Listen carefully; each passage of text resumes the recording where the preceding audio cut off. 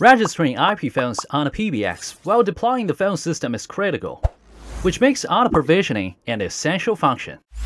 It makes the installer can realize the registration automatically and efficiently.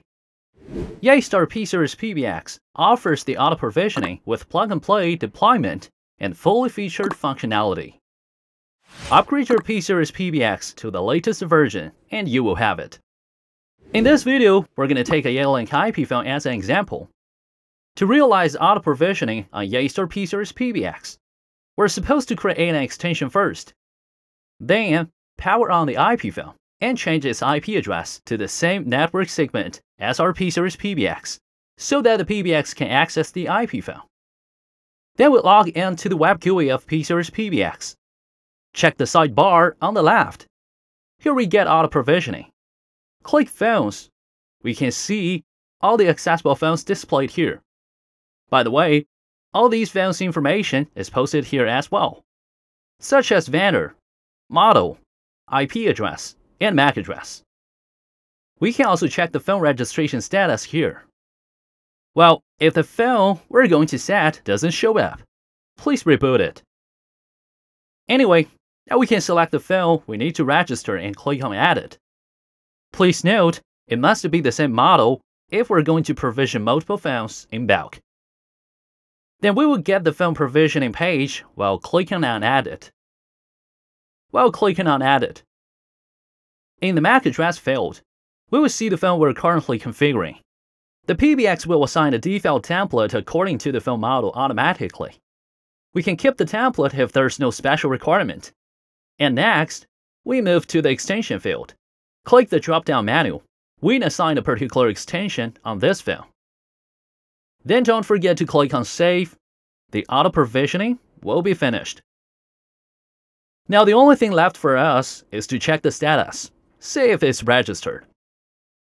What's more, we can also reboot and re-provision connected phones if necessary. Some further customization on each one of these phones can be realized by clicking Manage Phone Settings.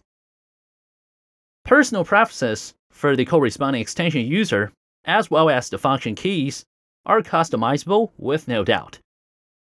We can access the configuration page by simply clicking the function keys label.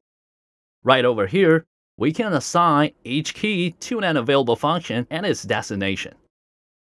And again, don't forget to click on Save when you finish that.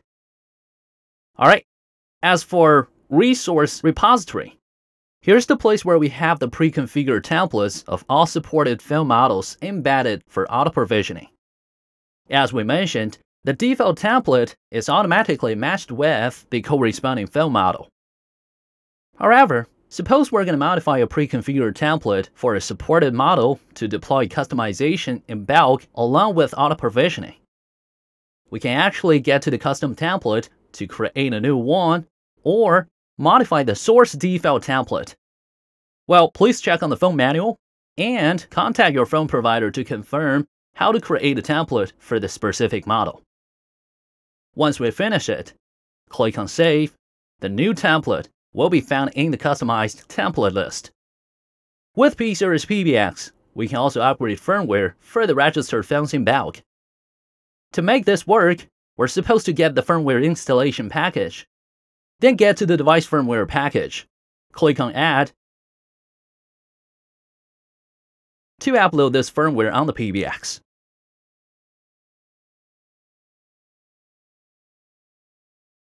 Then we're back to the phone list.